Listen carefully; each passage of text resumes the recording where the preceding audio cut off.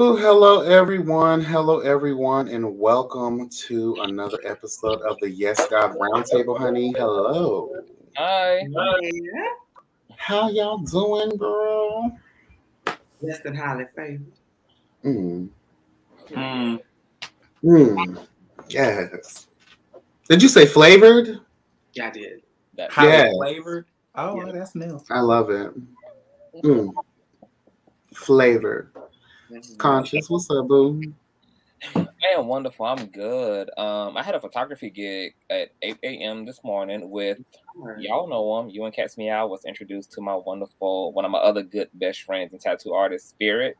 Oh, yeah. Yeah, I got to shoot him butt ass naked and see that dick swing and things. It was very lit, honey. So looking forward to those images. So we'll have a backstage meeting, of course. We literally will. We absolutely will. It's tax season, so hello, God. We'll just go on ahead. Girl, I'll give you $10 for a peekaboo, honey. Hello, God. Oh, there's the uncensored. You know what? We need to probably ask him to come on the roundtable one episode. Totally. I would definitely love to hear more of his perspectives. He's a very highly intelligent man. If y'all see these images, y'all are going to literally fucking gag. We gotta have him on for sure for the season. Okay, yeah. I definitely would love that. He would be the first straight guy to grace this platform. Popping YB's cherry, just like you know you like it, honey. Bloody. That cherry been done, girl. That cherry has been done. That you had done like broccoli or something, been done or something. That broccoli's been done. Okay, period. Been done. And my other one, PTO, prepare the others because it's gonna be done. Hello, and it has been done. God. Oh, child. Well, obviously, you guys can see we're one man short. Captivating Christian had to take some time off real quick, but hopefully he will be back in the next. Amen. He will be back in the next episode. Yes, God, we've been getting wonderful reports. Everybody's loving Christian as a new addition to the platform. So shout out to Christian, honey. Amen. You are getting the kids together. I just think some of them want to fuck you, but child. And that's okay. Yeah. Y'all continue to like, comment, subscribe, and share. Okay, hello, God. So you can see more of Captivating Christian. Okay, yes. In the name. So tonight we have a wonderful episode for you. What happened? It's the In the Name for me. You caught it. In the name. Oh, my bad. The Lord knows my heart, my soul. Let's hope. We'll get into the religious. Well, actually, I want a religious episode in one of these seasons, in this season too. So we'll get into some things too. We got to get into some more weird things, you know, that I think we need to get in touch with. But in this episode, and welcome everybody in the chat. I do appreciate you guys for joining us. Please, again, like, comment, subscribe, and share. Everyone on this panel's information is in the description box. So click their links for easy access. Hello, God. Amen. Wonderful creative individuals, dynamic personalities, and wonderful content. Hello. TREMEL's a singer, songwriter. Hallelujah. Hallelujah. Oh, how's everything going? You have the Sony thing going. Oh shit! I got a meeting with them tomorrow. Okay. So we're actually preparing for album release. It's gonna be a live band situation. We're gonna perform our music live for the album release. So I'll keep y'all informed if y'all would love to come. I would love for y'all to come and drive on down or drive on up or however you move. I don't know. Oh, that's right. Or give us a virtual option so we can still support. I will probably do a live or something, So have your man holding the camera. Yeah, absolutely. On a tripod, no, because if you perform a song and he get too hyped, I can't be trying to jumping up and down. So just don't stand there like this. Yeah, just have he gets all the excitement at home, child. Hello, God. He better be his own man also in public. Hallelujah. I don't like for my man to be too excited in public. That made me feel weird. When he's supporting you and uplifting you? No, I'm not talking about that part. Oh, okay. I hear I'm talking about the other part. Like, bitch, I want him to look solemn and mad and angry. So none of these hoes approach. Unapproachable. Thank you. Unapproachable. I love that. Don't you think it sucks that we have to live our lives that way? I don't. Because bitches try it. They definitely try it. Yeah, they you got a man who denies it. You ain't got to worry about no bitches trying it. About that man denying it. I don't give a fuck. These hoes, see, even if he do deny, these hoes still be trying to play them little games. Like, oh, he's just playing. That's his job as a man who is now kept. His job is to deny them hoes as often as the Bible says to forgive these hoes. I want to deny them too. I want to know. Or they will be met with my samurai sword. Absolutely. Hello, God. Because I'm going medieval on her. Behead your ass, child, period. That's what I loved about the old Queen Elizabeth. She may have been a racist bigot, honey, but I heard she got Miss 19. Oh, no, not this Elizabeth. Her great-great-grandmother, Elizabeth, child. I've been watching Reign lately, and I'm learning a lot about her great-great-grandmother. Have you seen how old she looks?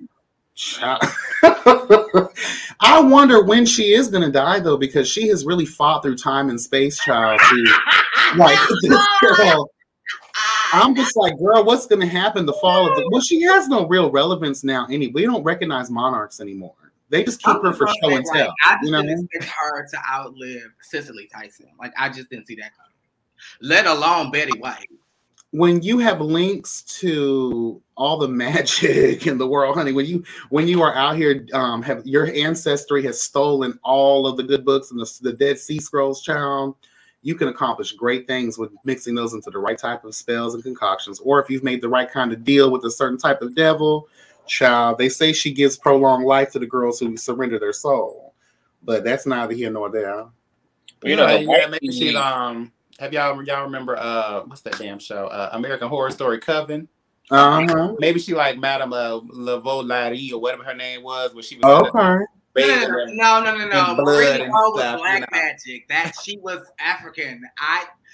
Queen Elizabeth could never touch Marie Laveau. And she looks like she could never, because I was talking about the one that she gave her tears to, Delphine. Okay. She was using her her servant's blood to keep herself young. It wasn't working. Well, she was praying to Papa Tunde, child. Papa Tunde. Papa Tunde, honey, was right here blessing the girls. That Papa Legba. Papa Leg, yeah, that one. Child, you know one scene that really took me out? Actually, no, we're not even going to go there. Let's move on with the show, because I was about to get this. I have to recognize myself sometimes. Amen. All right, so we have a great episode for you guys. It's going to be a little bit controversial, so weak stomachs, please leave the room. I definitely do appreciate that. But I want the ones who would think differently also, because this isn't a place for hateration, honey. Save that for, other things. This is just for understanding from the Black gay male perspectives, okay? Or at least some of the things that we've, learned along our journey as Black gay men. Amen. So the first question I have for you guys, the first topic of discussion is, how do you feel about gay men who eventually feel like they want to be straight? Do you believe it's possible for gay men to successfully accomplish this without reverting back to old gay ways? Shout out to Andrew Caldwell, honey. And do you believe that there are contributing factors as to why this is? Wait. Before we get into it, are we talking about gay men who really try and go out and get girlfriends and get wives and have kids, or people who are gay and do what Andrew Caldwell is doing and just proclaim to be straight? Both, actually, but mostly the first one. Okay. Mm-hmm. Take it away. I don't know how I feel about it. I can understand the curiosity, especially if you've never, because there are certain gay men out here who have never dealt with a woman and, has never even, itched that curiosity. So I guess sometimes the curiosity is, so major and so intriguing to them that they go to see if they like it. And sometimes they do. Because to some people, sex is just sex. And I think a lot of these people are probably gay because that's the first experience they had. They liked it and they went with it. Maybe you were just a feminine man.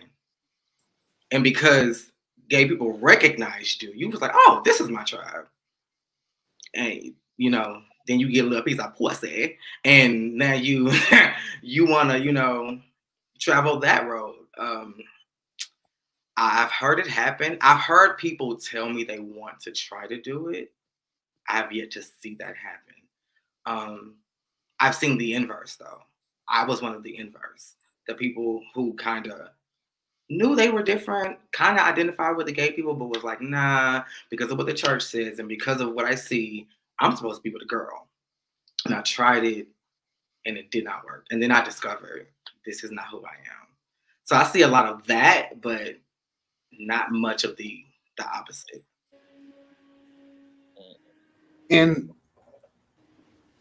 do you believe that there is a contributing factor to why these gay men feel the need to even try to be straight?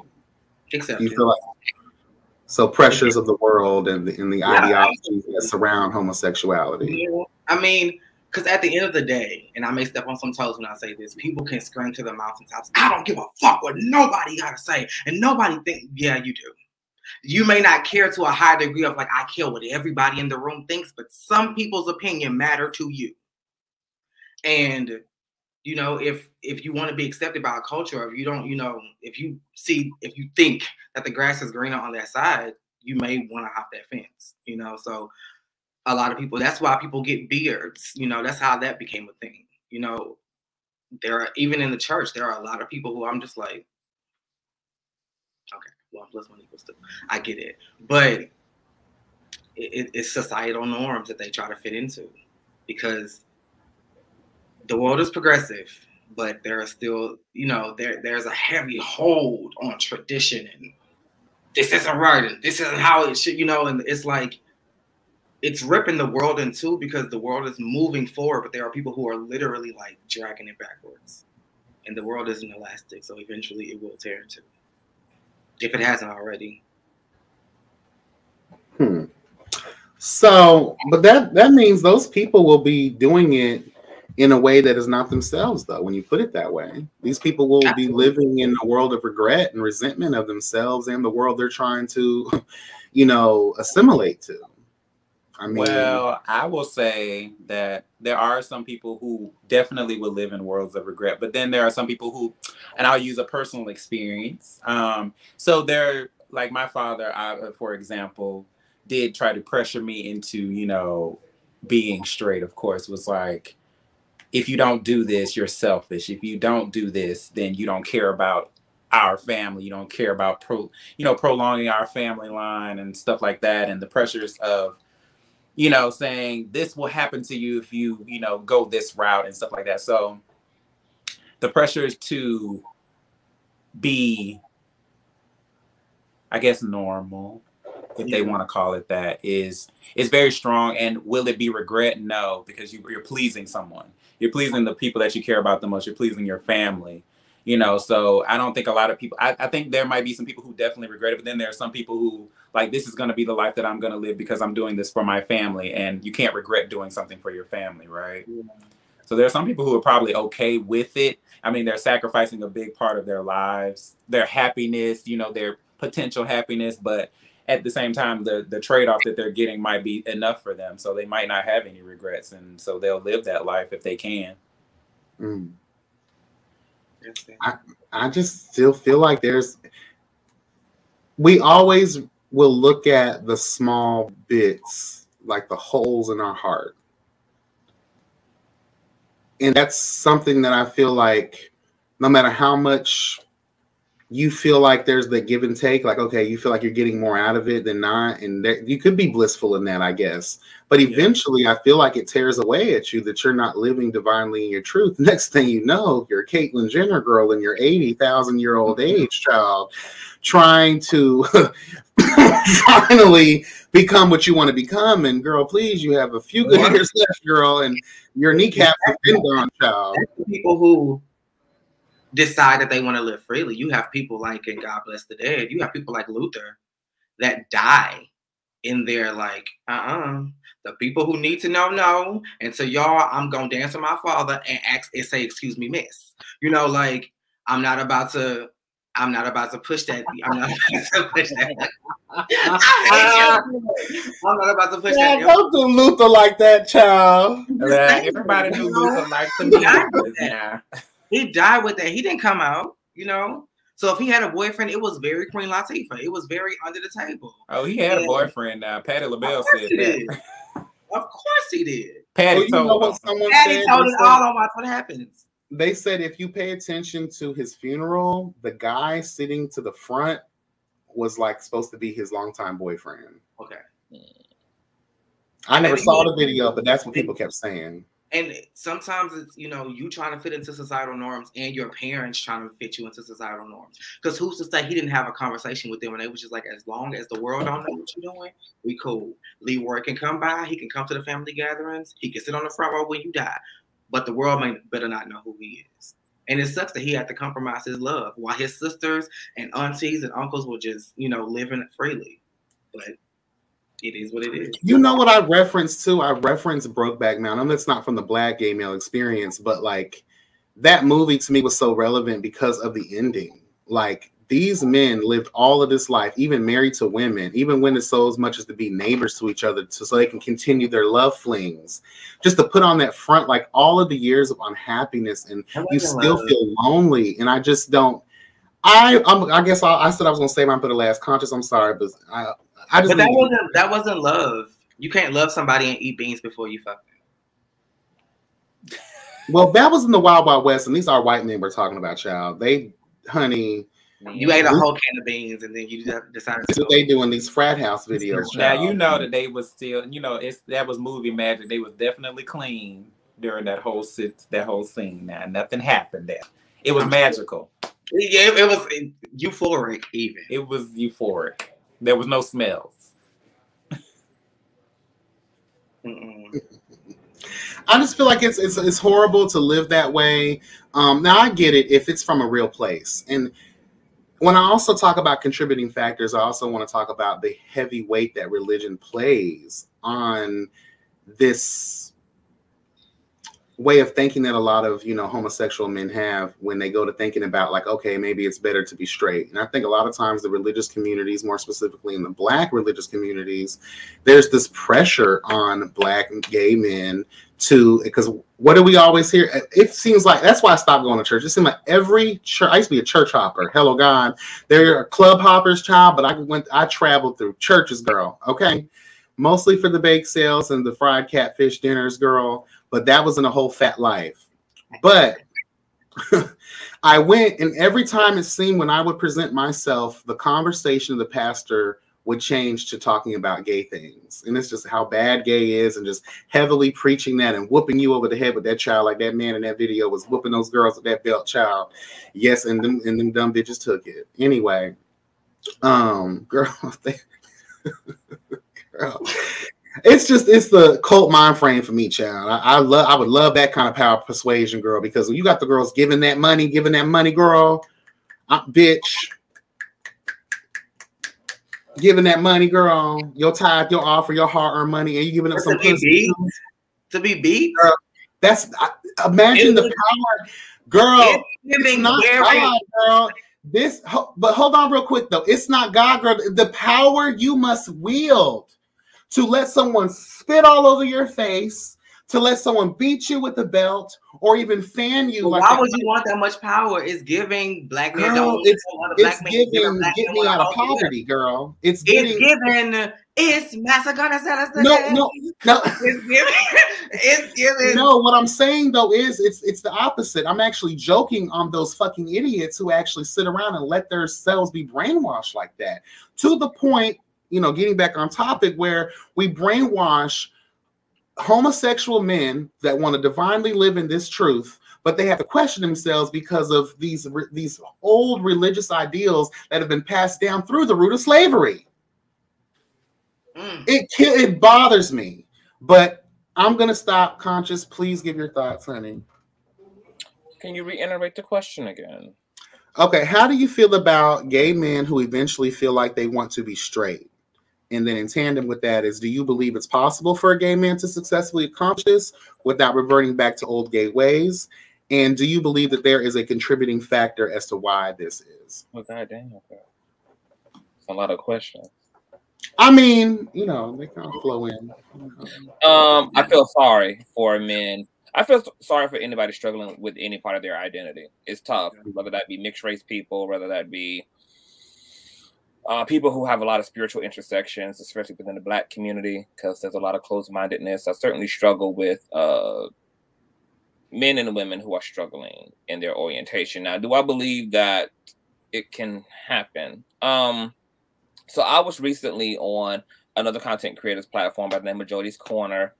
YB knows who that is. A cisgender heterosexual man. He brought me to his man cave with his boys, and we had this like nuanced discussion about sexuality. And you know, sexuality is a spectrum. I think that both sides are very ignorant, to be quite honest. I think heterosexuals and homosexuals both are ignorant about their own orientation.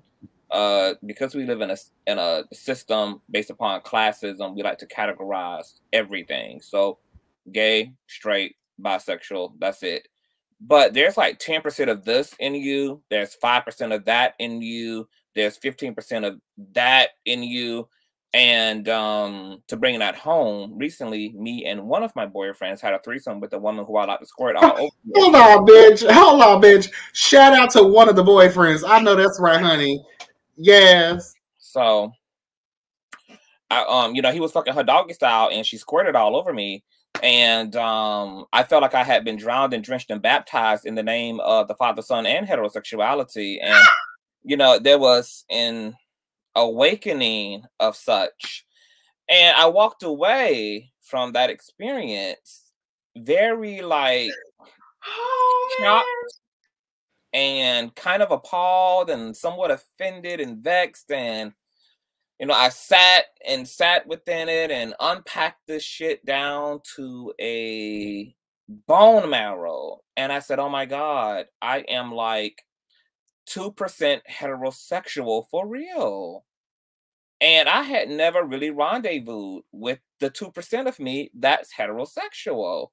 So when I think about the way sexuality really works, I'm thinking to myself, like, how many people are identifying as straight or gay who may be really on the spectrum, and there's some pansexual, bisexuality. You know, we talk a lot about how a lot of niggas who get locked up allow Big Dick Derek on cell block 8 to bust their pussy open, and then we condemn these men when they get out, child, because these men be like, girl, I'm straight. And maybe or maybe not. But all I know is that weird things happen when struggle and temptation and honey buns got to be afforded, big. So, you know, we do all type of things in the strangeness of the midnight hour, girl. So, you know, whether your 2% comes out under struggle context, girl, or whether it's a free will, wild, share ass, live your life bitch like me, who's just going to go for the gusto, I don't even know what to say anymore about sexuality. But what I do know is that, in the words of In the Vote, bitch, free your motherfucking mind, hoe, and live the bestest of your life. Hold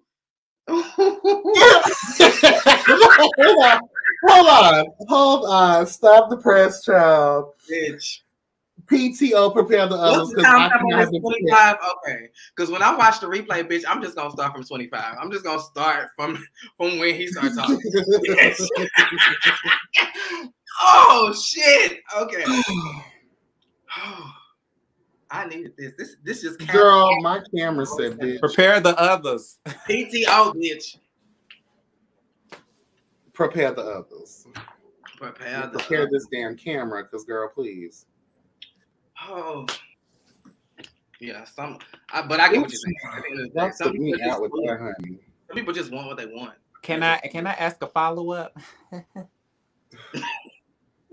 Nah. I'm upset.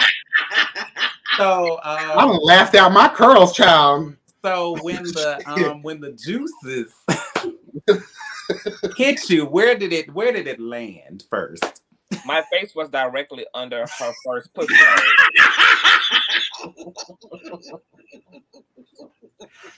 Did you taste some of it? Of course.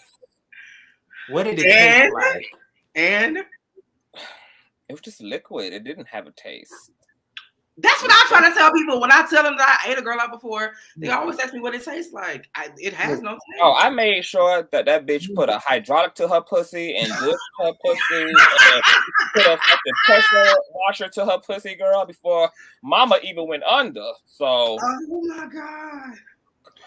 Did you pull your hair back into a ponytail? Yeah, it was in a top knot. And you know what's the reason I'm just so like, oh, girl, is like, you know, first of all, I'm gay. Like I have been almost forced to lay with fish before child. And no offense, I know girls don't like that word fish child, but that's just, you know, the tea for right now. Okay. And I just can't. I was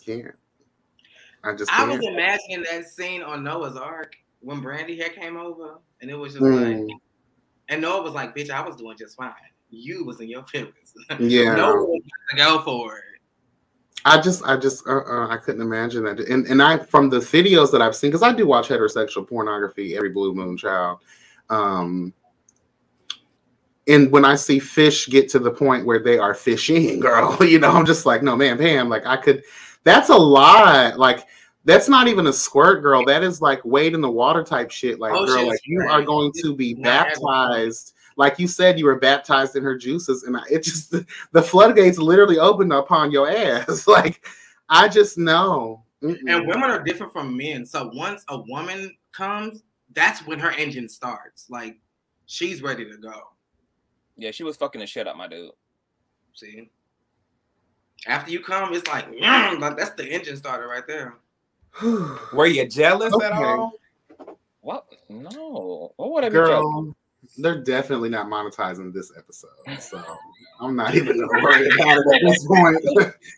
Yeah. I just a caveat.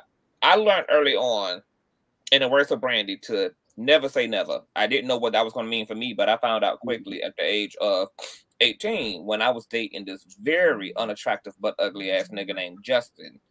And he had pressed and harassed the girl, sexually harassed me and shit. And I said, you know what? Let me go ahead and give her a whip around the corner. So we started dating, and he was a nice guy, great sense of humor. And then one day, maybe like a week into us courting, he was just like, are you going to kiss me goodnight? And I was like, I mean, if you wouldn't ask, no, but of course, like, I will. And he leaned in to kiss me. And it was the first time in my life I ever experienced what Alicia Keys called butterflies. And I felt this vibration all over me. And from that moment, me and my wig was deeply in love with this nigga. You could not tell me this wasn't the finest, sexiest, chocolatest ass. You could not tell me this nigga was not him. He, the great I am from the Old Testament. Like, from the point of that kiss, something happened in my brain chemistry that shifted my whole neurological circuits around. And that's been the only time I experienced something like that. But what it taught me is that you can say what the fuck you want to say about yourself.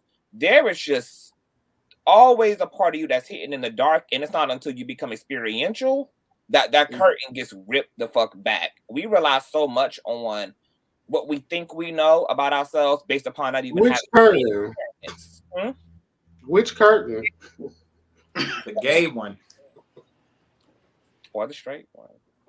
Yeah, whatever curtain you haven't looked behind. Well, like just because you have a straight experience don't mean you're straight or bisexual. You could just, have a moment. I don't think there's anything wrong with being sexually fluid though, because there have been even moments in my life where, girl, there was this one time I was drunk and this stud wanted to service the doll, honey. And when I get drunk, I get a little bit more manly sometimes, and I was so about to let her handle this business, honey. But the Supreme Queen, hello God, Queen Supreme, bitch, that bitch rolls up from the depths and said, girl, we ain't that drunk. No, man, Pam, we are not that drunk. No, man. Queen Elizabeth came out and said, no. Yeah, off with your head, bitch. No. What's the tea? Like, we ain't that drunk. But there have been moments, so I don't have nothing. But it's just like, I don't know. That goes into the whole label conversation. I think we did talk about that last season. But you know, I feel like do what you want to do and do what you want to do. Don't let nobody pressure you or anything. And it even goes for getting back to the question, and you know, we'll move on to the next topics. But I just feel like don't let outside forces pressure you to the point where you're questioning your own existence in this world. If you're confronted with your own ways, like if you read something or if you're experiencing something, like, you know what, because I have met dudes before that wanted an experience, unorganic. Yeah. Don't let the world force you into that shit, you know, because I have met men that just say, let me experience it, because I've heard that too in the inverse. Someone tell me, well, how would you know you don't like it if you never tried it? And I say, you know, you're kind of right about that, but bitch, I know me, and I know the mini me is not gonna get no kind of pleasure from that, especially when you're a full, like a bottom, you know what I mean? Like I like the pressure. Moving on, but yeah, don't let nobody pressure you, child. Don't let nobody make you feel like you're less than because a certain way. You need to probably find your tribe. And I say a lot of times that happens early on, because if you're still questioning yourself, that means it's like the early stages of you realizing that you may be a queen of queens, honey. Hello, God. But walk in that, experience that a little bit more before you go ahead making final decisions or allowing. That's why I say don't talk to too many bitches either about your business, because low key, a lot of people don't even like our community like that. Even these so-called allies out here, they don't really see it for us like that. So if you got a homegirl or homeboy you're going to confide in, make sure they're the right type of people to have those conversations with, because more than likely, because you're already questioning yourself, you're going to let almost anything anyone else says to you almost kind of like force you into a left or a right position on the matter. Hello, God. So we good on this? We good to move on from this topic? Or any last? I just want to say one thing. You know, the position that you take is real when you have to say it twice. When you say, I'm a bottom, that's how you know you're a bottom. Like, I'm a top, but I'm not. But you know, I mean, yeah, I'm a bottom official, but like I say, I've had experiences. I don't block that, but that's how I realized. But you really a bottom. You'll do some shit here and there if the weather's right. If Mercury's in retrograde, girl, the moon is full, honey. Hello, God. Shout out to Brandy yet again in this episode, girl. Like, yes, but on regular days, Monday, Friday, 365, and leap years, I prefer to be the queen, the nigga bitch. You know, but that's the position I play in bed. Any other time out of that, I serve top energy in just regular life. But sexually speaking, yeah. But after that, child, you better not try to tell me what to do, because I'm gonna slap the fuck out of your ass and kick you out of the door. Hello, bitch. All right, now let's get into some things. Parenting. Hello, God. We're talking about parenting, y'all. Girl, if you swoop that hair behind that ear one more time. Girl, I'm telling you guys, it's getting there, girl. She's experiencing shrinkage right now, honey. Hello, God, but she's there, honey. She's healthy. Shout out to TYKANATURALS. Coming soon. Same TYKANATURALS I'm waiting on. Shout out to TYKANATURALS. It's coming soon. You're coming soon. You're coming soon. She's coming, girl. She's coming, girl. Part of the Unity Hair Oil. Hello, God. Anyway, so forever there has been a controversial discussions on the topic of the negative notion that gay people shouldn't raise children. So let's talk about it. So I've done a little bit of, research before, we went live, and it just skimmed through some things that I thought were very interesting. I didn't realize there was such a big gap between the differences between gay people raising children versus, any other sexual group. More likely be talking about heterosexual couples, child. Okay, heterosexual people or individuals. And I found it staggering that it was stated, just a couple of things I'm going to cite off. Kids had higher self-esteem. Kids had more family involvement, because come to find out, girl, the gays actually, because we seek out adoptions, because we seek out surrogacies, because we actually plan ahead for these moments, we're more likely to raise the child in a more functional household, basically. And you'll be more involved, because this was our intention to get involved with being a parent. Most parenting situations take place accidentally, girl. That's what the article said. Accidents, girl. Quita and Todd decided, girl, to have a rump in the hay down to the Peachtree Park, child. Hello, God. And next thing you know, she realizes she's preggers. Daddy's not sticking around because she was a one-night stand, honey. Hello, God. And Keisha's like, girl, my family, was it Keisha or Quita? It was one of them hoes. It probably both of them hoes too. They got ran through by Todd. So what happened is they both find out that they're pregnant, look down to the local Planned Parenthood. Hopefully Joe Biden and the girls can keep funding going on. Amen. To continue those efforts. And then they realize that my child will be raised in a broken home starting off. Is this the synopsis of a movie, or did you just? I'm just telling. This is the basic formula for a lot of, you know, at-home situations. Let's keep it real. And because they're religious, great-grandmother and them beating to them, honey, in their psyche, that girl, we're not having abortions, and neither do we have $500. So you're going to have this baby. We're going to move you to Mississippi in the backwoods and let the wolves raise them, girl. Hello, God, because we don't want that shame on this family, girl. We don't want that shame. True tea. My grandma tells me about those days all the time. So another thing I thought interesting was children are happier. They're more balanced in their life. They actually test higher in school. They're more likely to graduate. Hello, God. You know, they said because the gays, and I'm not self-aggrandizing here, hello, God, because I'm far from this. They said because the gays are more likely to be wealthier. Hello, God. They're more likely to be happier with their own lives. Hello, God. They're more likely to just basically provide love and support for their children. Therefore, their children grow up to being productive, happy, successful, non-hateful bitches of society. You know what I mean? Pat ourselves on the back, gays, because they love to say that we can't do it. So what are your guys' thoughts on that? Yes. You sounded like we voting out Kamala Harris and Joe Biden, child. Yes, that's it. I'm gonna give it him a little more time. Like, God damn it, I knew it. I knew we was better at it than them. I would have thought I would have saw something different, but I'm glad that I saw that because there are a lot of experiences out here. I've heard a lot of parents say, oh, they don't want their kids around, you know, gay people. But when you look at your own life, there's broken pieces there. And it bleeds off into your children. You wonder why they want to become school shooters, girl. Or they sit here and they get on drugs, girl. They're in and out of people's rehabs. You know, God knows what else is taking place down the path for these kids that come from these broken down ass homes. So, sorry, y'all, the airport. More Flight 99. Yes. Yeah, straight people shouldn't have kids. Because it seems like I mean, who gonna have them if they don't? Now listen, there's a couple of there's a way.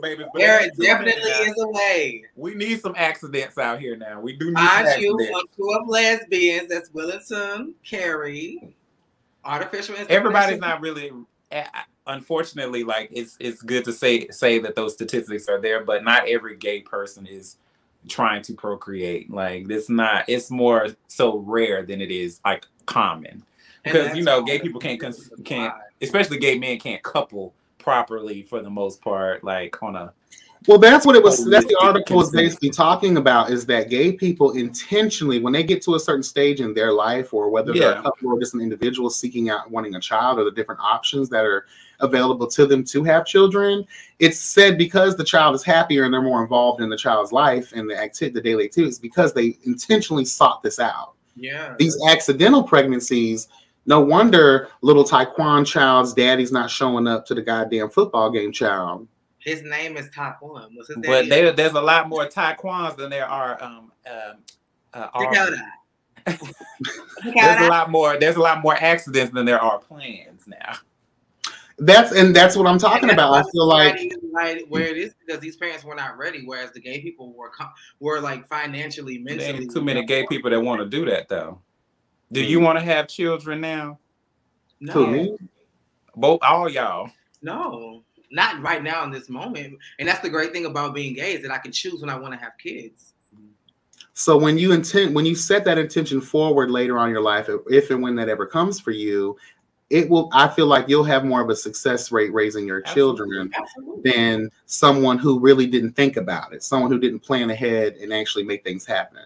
Because you know us, girl, before we even get to a certain stage, whether it's marriage or whether it's kids or whatever, we always want to make sure our pocketbooks are on swole, our bank accounts are looking clean as hell, our credit is swept up and nice. So that's what I felt when the article mentioned wealthier, usually gay men are wealthier, because we like to build upon before we actually make big life decisions like that. We want to make sure we can afford that shit. Gay men versus heterosexual couples, or gay couples versus heterosexual couples?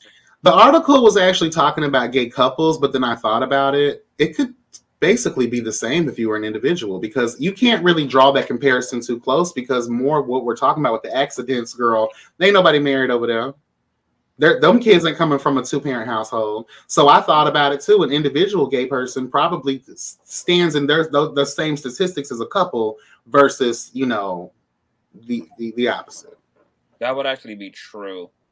Gay men, specifically in contrast to cis heterosexual men, are statistically end up making twice the income of their heterosexual counterpart in adult life. They are 3 times more likely to actually graduate high school, go to college, and be degreed than their cis heterosexual counterpart. But a big reason why gay men are outdoing their heterosexual male counterparts is because a lot of us experienced so much rejection and didn't feel comfortable in a lot of social spaces, and especially male spaces, that we ended up really focusing upon our education and our books and our accolades. This is also something that's kind of been a dualistic thing for gay men, because the fact that most of us was raised in a culture that did not make a lot of space for us, and we had to find other ways to give ourselves value.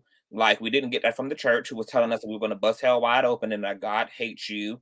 Mom and dad and grandpa and your peers are in agreement that you also are uncouth. You are doing something against thou.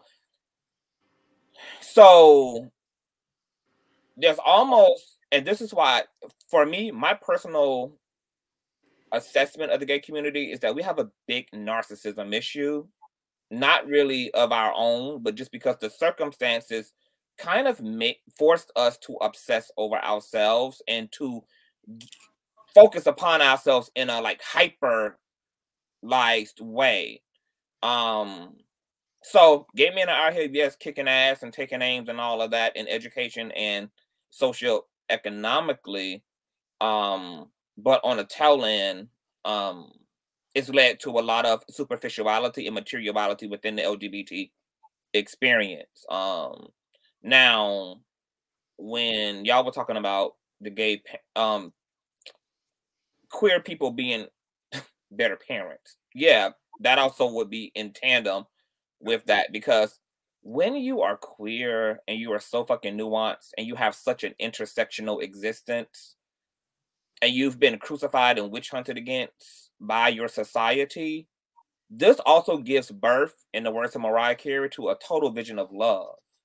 So it's not surprising to me that we are very crafty and almost masterful in the art of love, because we know so much what it's like to not be loved. I can imagine that the way that we are raising our children is open-minded, very supportive, allowing them to have autonomy and agency, allowing them to seek understanding and encouraging that, because that's what was required of us. And we, out of having parents who didn't know what they were doing, at the same time knew exactly what they should have been doing for us. And now we are in a position to give that to, y'all's point, the kids we can also plan to have. So this increases a whole lot of likelihood of healthier children, of more successful children, children who have a clearer understanding of who the fuck they are, because they've been encouraged to be an individual, not to be conformist, because most queer people didn't have the luxury of even conforming. So we're not even encouraging that. We're encouraging independence and self-knowing. And so all of that in conjunction, it makes sense why those statistics look the way they are. Hello. I was just about to hop on. I was just about to say something about that, because like gay people are forced to go against the grain, you know, because we're gay, because we have to live our life to the beat of our own drum. So it's just like when we parent our kids, the last thing we're thinking is how we were parented, because it made us, rebel and, turn away from our parents. Whereas the straight people only want to be larger versions of their parents. I want to be just like my daddy. My daddy used to do, so I think that plays a big role as to why the parenting style is so different, because we're innovative in our thinking. We want to, I think we remember that we were children and how we felt when we were parented that way.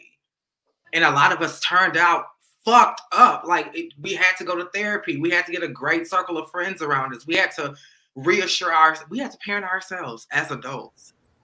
You know what kills me? I'm sorry to cut you off, because you just made me think about something.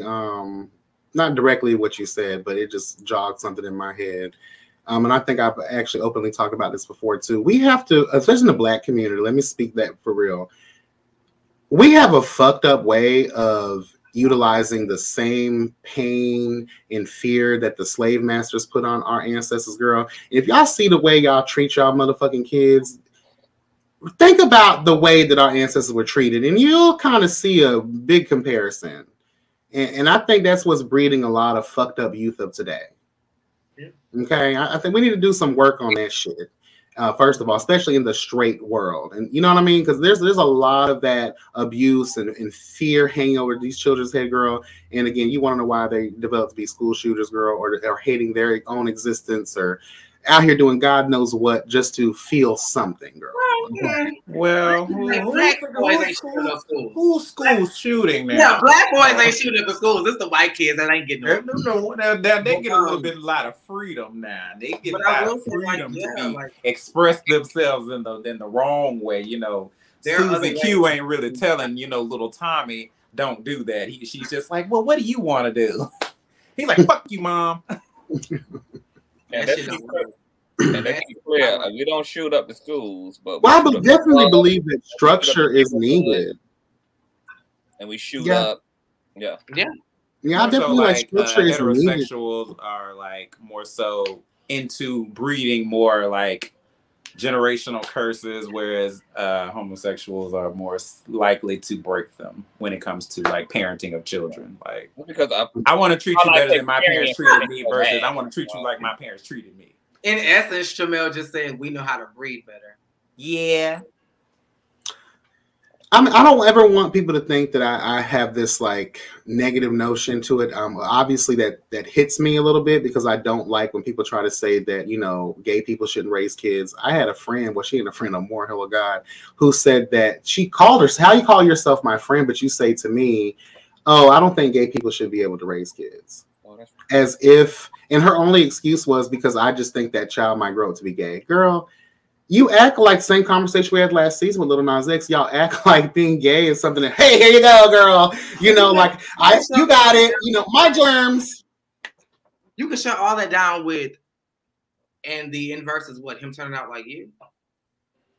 Or you could be like, well, not all of us had gay parents. So what does that tell you, sweetie? Most of us. 99% of gay people had straight parents. Absolutely. That's how we got here. Like, that shit wasn't artificial. Y'all fucked up somewhere. Maybe we can do it right. Hey, Dad, wherever you are. And we just started seeing gay shit on TV. I just started seeing dick like in the 2010s. So it's like all I had was titties in my face. And I still like me. Only 2010? Yeah. I mean, no, I on television, not on. Oh, okay. I thought I was about to say, girl, you a late. Oh, you know how like now, like with the P-Valleys and stuff, you're starting to see. Okay. Oh, on TV. Okay. I hear you. It wasn't normalized, but the titties was all in your face since like the early 2000s for me. Yeah. And it didn't affect my. And I tell you, Euphoria has been so interesting this season. I ain't never seen so much. You know what pisses me off? I found out, TREMEL, 90% of them dicks are prosthetics. Like, some of them you can tell are really. They look prosthetic. I can't imagine them being that small. Yeah, that daddy was a prosthetic. But that boy at the beginning of season 1, when they all had to strip, that was his dick. I do want to say this too. I kind of forgot what I wanted to say. Damn. Yeah. Oh. Okay. This heterosexual shit. It's so funny to me.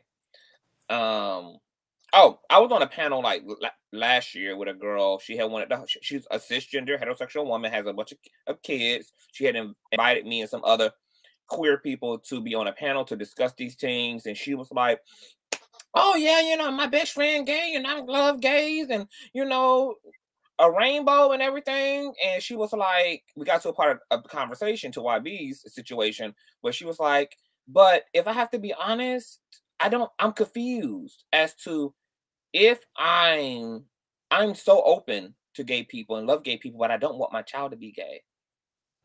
And I said, well, it's only for two reasons. You either have a internalized homophobia, and there are tiers and levels and hierarchies to homophobia. So when most people think of being homophobic, they think of the most explicit expression of it, like calling someone the F-bomb and burning them up and setting their ass on fire and shit. But there are low-level, covert expressions of homophobia, like not wanting your child to be gay, like not wanting to have gay people in your home, not wanting to shake the hand or hug a gay person, or moving extra out of the way when somebody who is gay is coming through, or whatever it is. Or there's this other thing that you are holding subconsciously, which is the concern for the quality of life for your child, because you are aware of just how fucked up it is for gay people in this world. But the cure to that, because I hear this on my channel a lot of time when we have this discussion, is a lot of straight people will say, well, I don't want my child to be gay because I know what gay people go through. That's exactly why you combat homophobia, not homosexuals. If you would combat homophobia, you would make the world safer and a better place for queer people to exist within. So the goal is not to not have gay children or trans children, but to actually use your privilege to combat the systemic ass issue of homophobia that perpetuates any fucking community. That's the result. To your point, real quick, and when we talk about, you know, that part, the education part, we are talking about the future, right? Like the kids, the future. The future, this next generation, if we can't deal with another bat of hate, another 20 years of hate in any conversation, whether it's LGBT related or whether it's Black Lives Matter related, all of that hate will eventually bring a mass extinction to those particular social groups, period. So when we talk about the influence, more than likely, I'm not saying all gay people are straight and narrow and are, no pun intended, are, you know, these regular good people, because there's evil lives in everyone. But statistically, you know, we're breathing life into these children. There's a lot of broken nature in this world, not just saying in homes, but in the world, period. And there's a lot of lost ass kids. I think there's like 500,000 kids a year or something like that end up like going just missing, girl. Like just plain up missing, period. So, you know what I'm saying? Like, in more than half of those are probably kids that are born into poverty or who are homeless, or who, you know, a lot of these parents are bold and they're leaving their kids at doorsteps or leaving them in forests and shit like that. Child, it's weird. I did a lot of research on this stuff, and it's mind-boggling. Trafficking, sex trafficking, the Illuminati is abducting motherfuckers and turning their ass into big ass toddler doll babies and shit, underground girls, all type of freaky shit happening. That's another subject. I was about to say, hold on, girl. I didn't know that. Okay. It's the truth though. So it's just like, if you're, no, it's about, like you said earlier, the quality of life. Yeah. That should be the only thing that matters. As long as your child is loved, is supported, is encouraged, and is just around nothing but the greatest energy possible. And is, who else you want them around, baby? Who else you want them around? Those thugs, girl. Little Boosie. You want them around them, girl? You want them experiencing hate? You want them to experience fear so early? You want to know why they become unproductive? You want to know why they flinch? You want to know why they're trauma fucking ties? Because you want them around that toxic. Remember that little video we talked about last season? That little boy in Georgia who was getting hit by the brother or whatever because he was, you know, running around here snapping and twirling and shit like that. Like, how dare y'all? Whatever happened to that? Did they took him out of the house? Yeah, Hope Giselle had got involved and had led a protest and had started a GoFundMe and got him removed from the home, and they opened up an investigation. I don't know what became of the investigation, but even with all of that happening to him, gay, this is how I know that gay people are divine, because we just have an elasticity when it comes to our heart. Even despite all of that abuse and rejection, that little boy still wanted to be nowhere else but home with his siblings and with his mom. That's all he knew. But that's what happens too, though. We end up becoming a slave to something that's been normalized. He don't realize that's not, when you being raised means you're absorbing experiences, right? So therefore you start translating those same experiences more than likely as you get older. How you build relationships, how you start a job, how you just do anything in this life, right? So when you breed that kind of level of normalization on some real negative ass slavery impactful type shit, of course it's all you want to do. You want to go home. You want to be right back to the very place that kind of makes you want to kill yourself, makes you want to hate yourself, makes you want to, kind of going back into the previous conversation, you built up this tension and this resentment towards yourself based on the ideologies of raggedy motherfuckers who don't see it for you. So of course that self-hating mentality is bred. Of course all of these doubts start to, spread throughout your mind and your human experience because of people who are supposed to love you. And I do air quotes for a fucking reason, because girl, please, if you love me, you love everything about me, period. And this whole, because you have a birth certificate, girl, that's not the papers for your child. That's not your property, girl. Once they come out that puss, it is your fucking job to raise them to the best of your abilities, girl, without no judgments casted, none of that shit. You should be loving them regardless. And if you know that you cannot do that, let someone else. I think that there's another layer to that too, YB, to your point, is I think that two-spirited people are organically and naturally empathic. And so imagine that little boy treated all of us, despite all the things we've all gone through as queer people. We still love this world. We still love our neighbors. We're still hopeful about love and romance. Somehow the purity of our heart has survived the trauma of the life experience. And I think that that's unique to queer people, because historically, I know what our perception is in the West of queer people, but if you look at other nations and indigenous tribes' approach to queerness, we were revered as gatekeepers of masculine and feminine. There are plenty of nations pre-colonialism, pre-European invasion, that revered two-spirited weddings and marriages as even more sacred than heterosexual unions. There was this metaphysical understanding of what it meant to be two-spirited and queer. So I think that we're literally born with something special. I think that that's why queer people come into the world. And unfortunately, within the West and many other parts of the world too, we just come into a very fucked up system that doesn't recognize that identity, that doesn't honor that identity. And oftentimes we end up being disposed of instead. But I think we're really here to be healers, to be a bridge to the world. I think that largely because most systems become either matriarchal or patriarchal, sent two-spirited people in to say, nah, baby, the truth is somewhere in between both of these consciousnesses, because whenever there's one over the other, there's imbalance in the world. That's why we can't have a purely patriarchal system, and we can't also have a purely matriarchal one either. They both have to be married and unified, and queer people can assist in that unification of that power structure. Amen. My final thoughts on this particular topic are just this, child. If we all want to talk about love and unity and all this, love is what saves the day in every situation. The first thing we got to do is find out, is the parenting that we're doing, is it effective? Is it positive?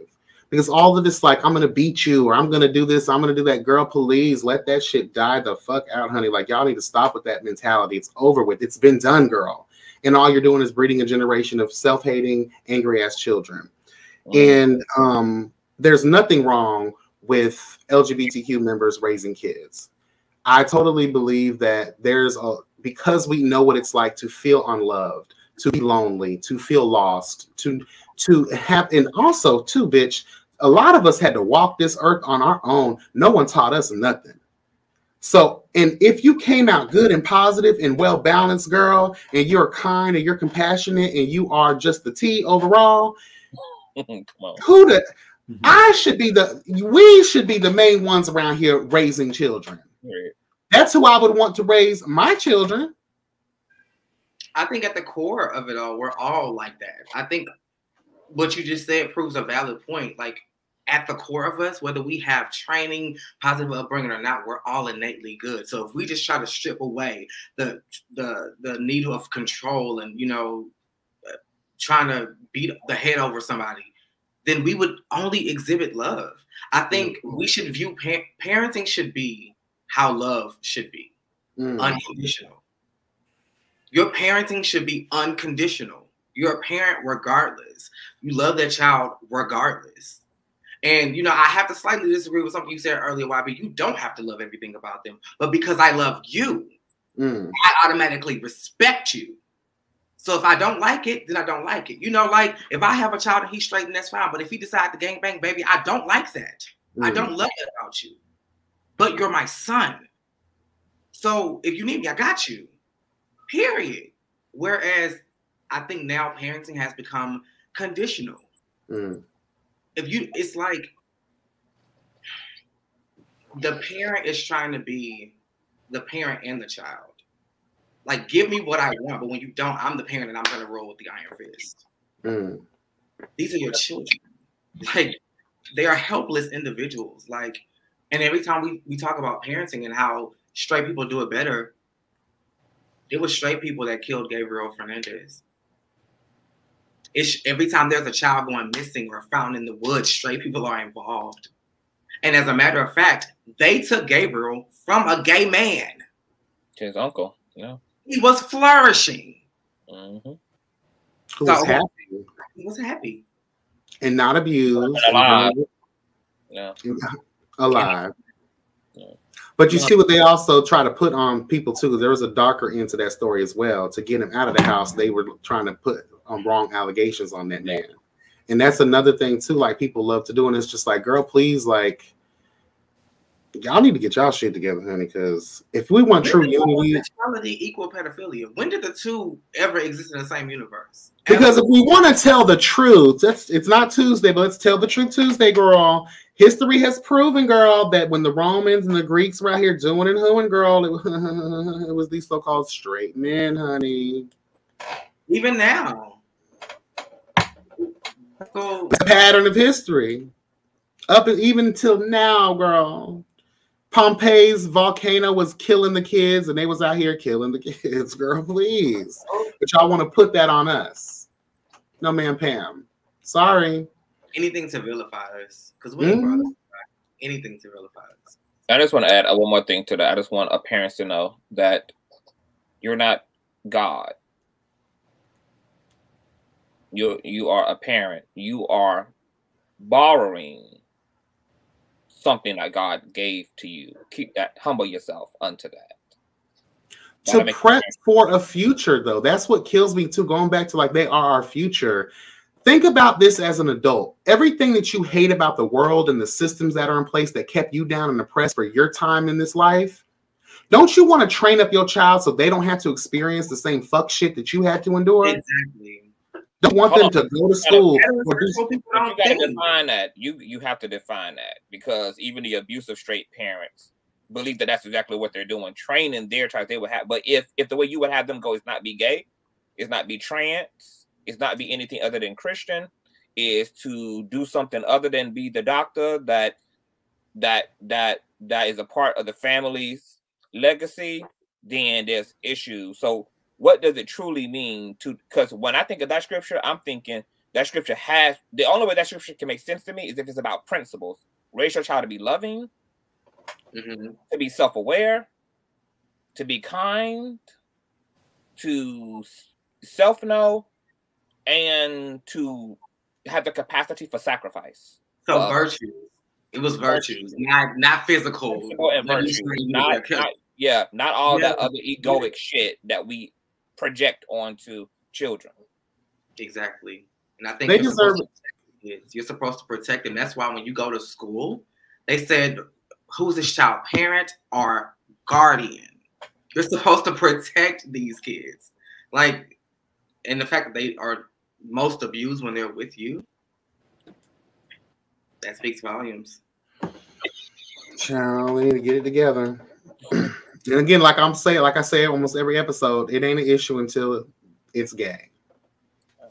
But most of the issues that are in this world lie and come from and originate from heterosexual communities. So, it is what it is, girl. I could have bang up job. Okay. Now, going on to the last topic for tonight, it's also about, raising LGBTQ children. So today we are seeing a heavy influx of young people coming out as one of many letters of the community. But are most parents ready or even have the knowledge to properly support or even understand their kids? Let's talk about it. And I would like to give some advice at the end of our commentary for any parents that may be, a parent of an LGBT youth and they may be struggling, or, I'm quite sure someone's going to see this, whether they'll admit to what may be going on in their household or not. I still think it's a helpful tool. And I think we're all old enough in our experience to give that type of advice. So, girl, you want to give this episode to logo, honey. This is such a logo episode. I love it. I live for it. I just think it's important that we have these kinds of conversations, man. I think, it's 2022. This generation, like I said in the opening of this topic, like we're seeing a heavy influx of kids that are just living in their divine truth. And I don't think a lot of these parents, because think about, these parents are like our age. And imagine our generation coming up. We're all openly gay men here, but that experience for us. So there's probably more straight men from our time period than there is of our community. So I can only imagine their fucked up way of parenting their LGBT child. You know what I'm saying? Selfish. It's very selfish, because the moment a child comes home and says, "Mom and Dad, I'm gay," the first thing they think, fuck the child. What are my friends and family going to think? What does the Bible have to say? They don't even think about, they think about their public reputation. What is Lakeisha and the crew down to the club and down to the job going to say about me because my child is gay? I mean, ultimately, I feel like that is in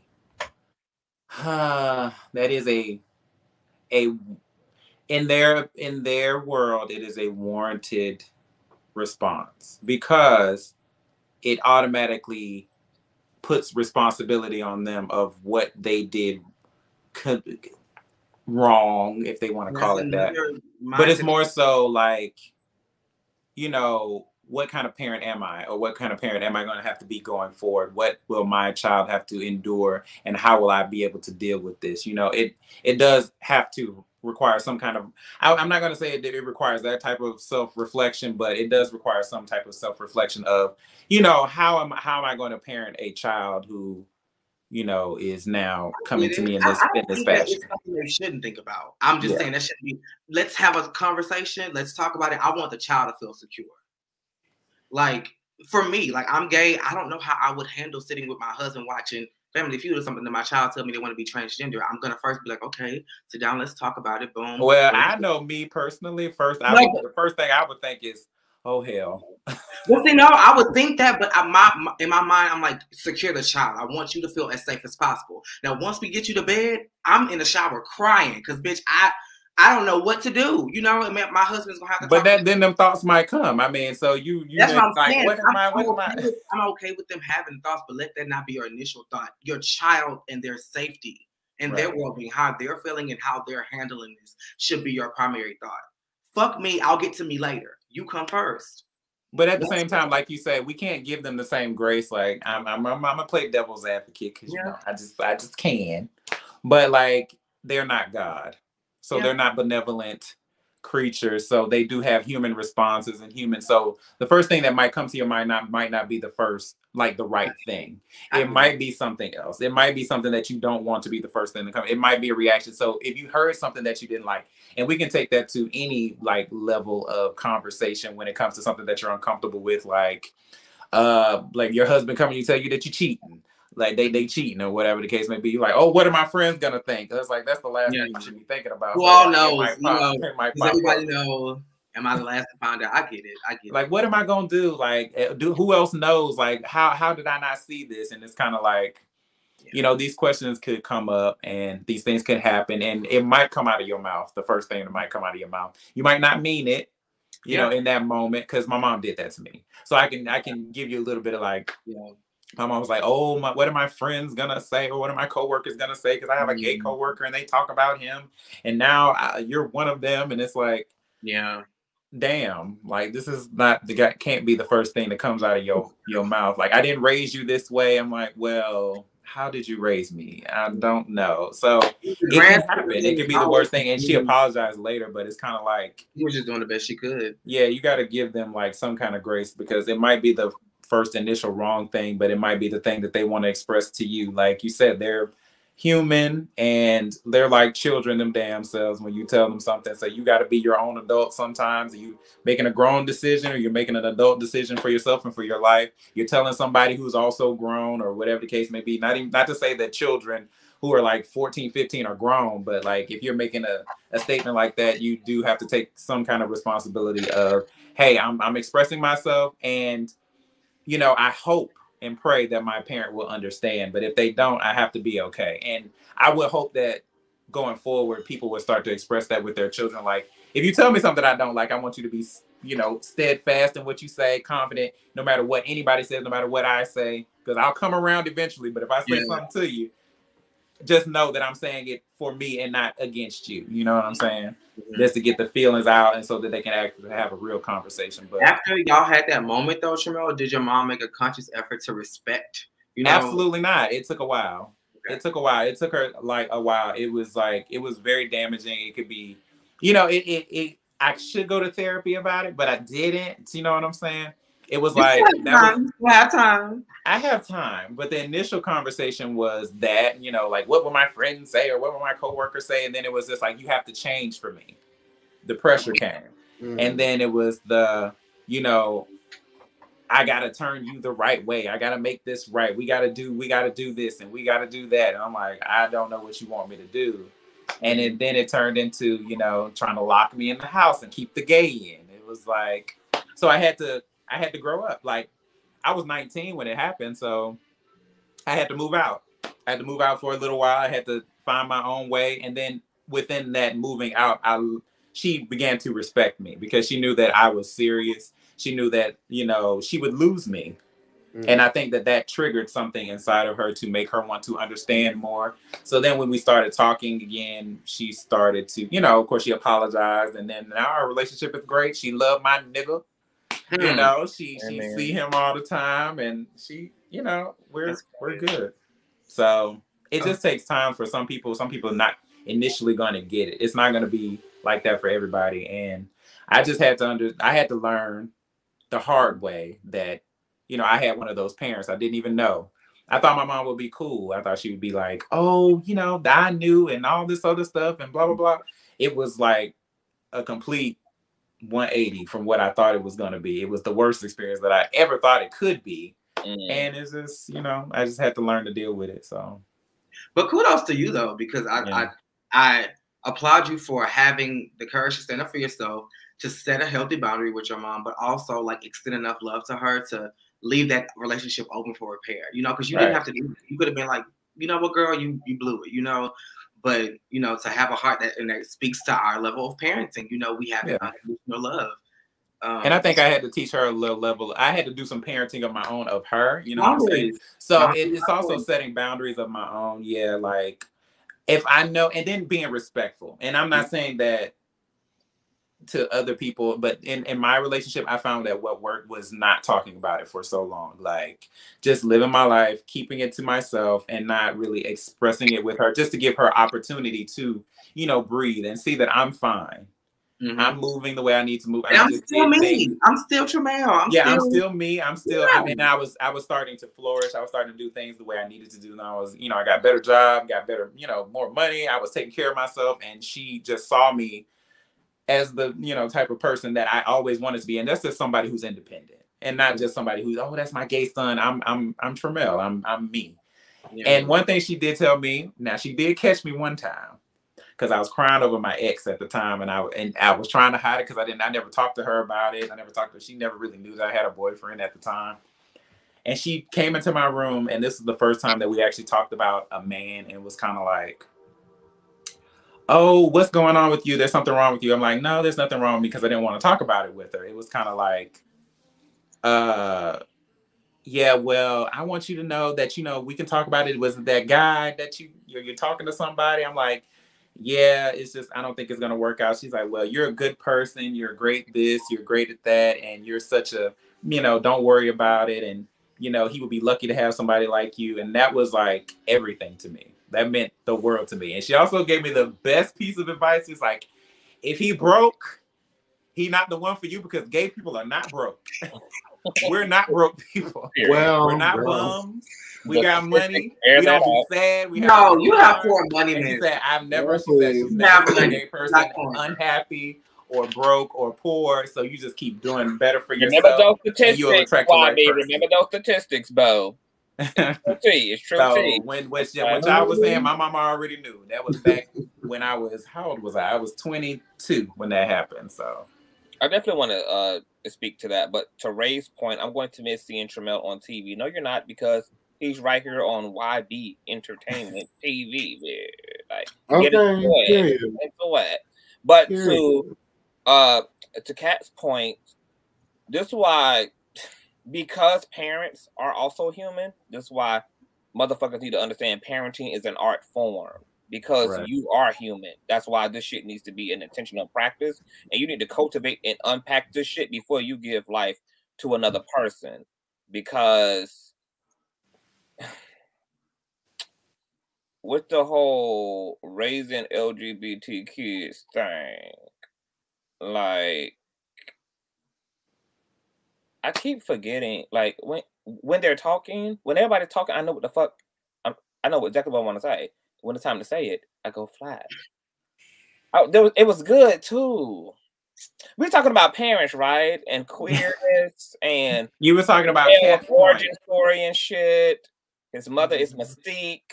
Gambit was acting a fucking plum fool. What is going on? Stimulate my thought, TREMEL. Keep talking. Like, keep going. You were saying you was about to expel on what Kat had said earlier about, you know, people being human, parents being human. It's an art form. Yeah, it's kind of coming back to me. But what I will say is that I believe that people should only have children when they become lucid. I believe that parenting should only happen when you as a human being have become clear and free. Like, only free people should be having fucking children. If you insecure, traumatized as fuck, addicted, you know, you got a plethora of fuck shit going on, you barely understand the fucking world. Obviously, you want to shape your child in all of this fucking confusion and raggediness and all of this, like, EBT psychology, girl. So we got to, like, unpack all of this, and we've got to become clear as humans. Like, for me, my brother, he just gave birth to my niece, Honesty, who's 3 weeks old, and I am, like, overjoyed. And she's bitch. She's mine. Hold on. Your brother gave birth? Yes. Oh, okay. The divine feminine came through, and the divine masculine, baby, gave birth, honey. It took two to tango. I'm gonna give him that too. It took two to tango. When he ejaculated, birth was given. Okay, he had to give up something. She came out of him. She was cultivated in her, but she came out of him. I don't know why we take the men out of this as if women out here just like having immaculate conceptions. Like, can I say something real quick? Can I say something real quick?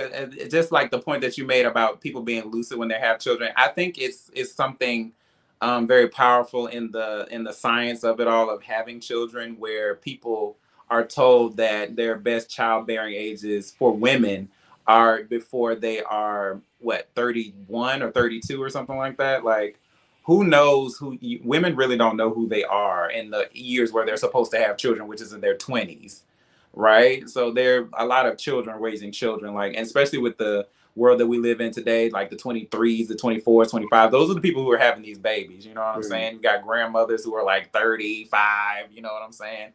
Like, these are children having children. So who are really they're not really the best people to, you know, have kids because they don't know themselves. They are the most unsure people that you ever want to meet. Like, that's my problem. But it's all in science, and that's what's being perpetuated. Like, grown people aren't having kids anymore. Like, heterosexual. That's my point. We need to eliminate that. Like, I don't give a damn if it takes you to be Janet Jackson's age at 50 to give birth. Like, wait. But then that comes with complications that they tell you.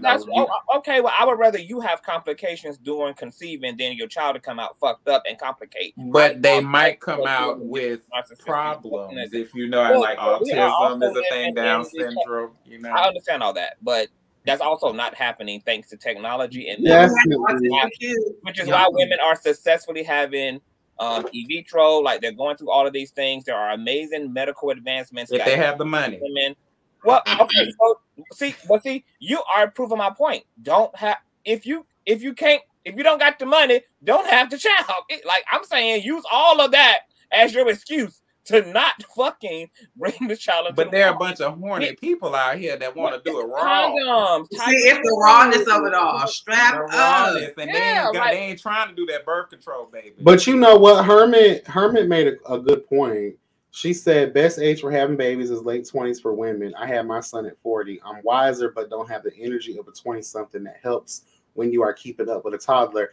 Imagine when your kid is 16 years old and he's in football or he's involved in sports or just anything like that. Imagine, you know, when they get more energy as they get to those later teen years.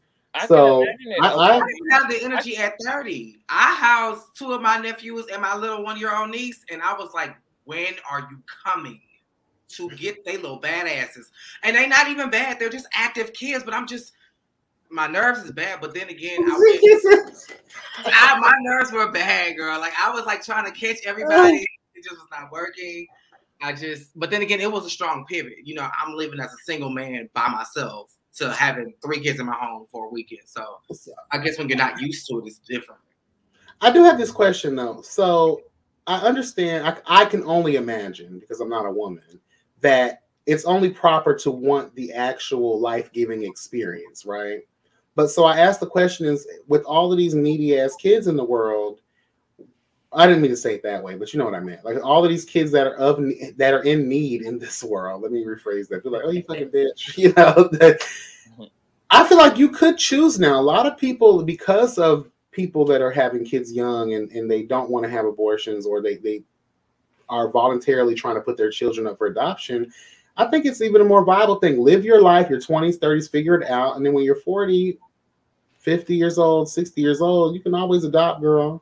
Pick your poison. I don't want no little ass kids at 60. I'm just saying, though, you got those girls who, you know, are weird and just want kids in their 60s. Well, they don't. I think they don't. I don't know. I was watching the show, and it might not be the truth, but the lady was like, you know, it's kind of hard to adopt when you're of a certain type of age, because they don't think that you're probably fit to like raise the child. They don't think you're gonna live long enough to see the child. Yeah, you might not be fit to raise the child. That, like, you're in that age. But you're in your 30s, okay. But if you're well-to-do, child, they're trying to get these kids off like old Rice Krispie treats from the public stand, the shelves, child. Trust and believe, honey. But then you got to think about the children who are having these kids. Like, if I can say for me, if I was like 22 years old or 21 and I was having a baby, or if I was pregnant and I ain't having an abortion, and I was like, oh, well, I can do an adoption. But then when you actually have that baby in your hand, you're like, do you really want to give your baby to somebody else to raise? Like, you're looking like, you can't. Like, I might not be able to do that. Even if you know you're not the most fit to do it, you don't want anybody else to do it because you don't want, you know. Then you don't love your child, because it should come down to whether you're fit. That's being selfish. It really is. You're going to take them home to... I was just saying it, yes. I don't want to say it, but you gonna take them home to girlfriend or sisters? Is Bessa gonna sell us today? Listen, I might precious the situation, like, come on home to me and my bad mother. Yeah. Bitch running with a bucket of chicken, baby. Shout out to Precious, girl. Yeah, Precious did what she did, her big one, and took care of her babies. Not her big one. Girl, we cannot do that. We're getting canceled. Y'all ain't gonna be hating no Precious. She worked hard for that piece, that bucket of chicken, baby. You just blurted She ran part up. out. I said she ran so. Didn't somebody hit her in the back of the head and make her pass out or something like that? She just threw it up.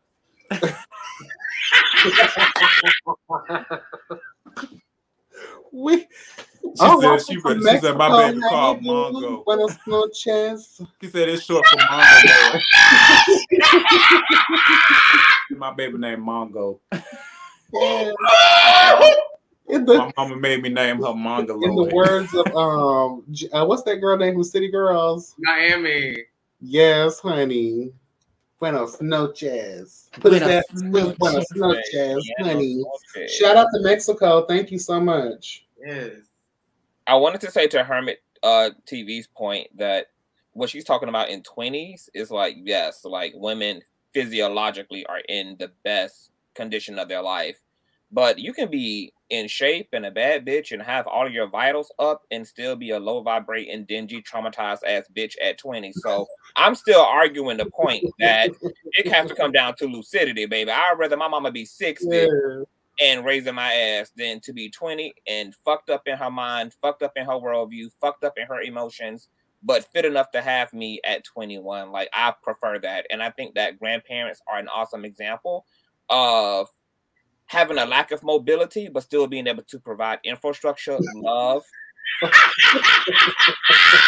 and completeness to children. I'm sorry. I'm sorry, girl. I just get conscious is just girl. Lack of mobility? What? Now they lacking mobility, baby. Grandparents today are not like our grandparents. They can walk.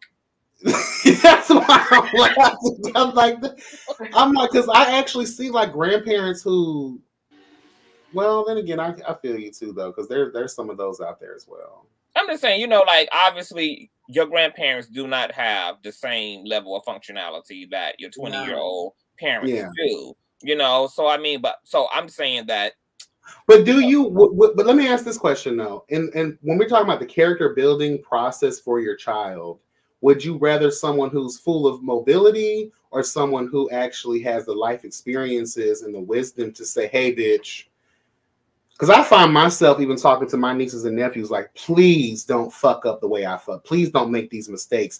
Because I learned something. A 21-year-old mother wouldn't know how to properly guide her child through this world. That's why I don't want her ass having me or my nieces or my nephews or my cousins. How old was your mom when she had you? Well, I think it's about the perspective and how they choose. All of y'all. How old were your parents? Well, had me at 26, I think.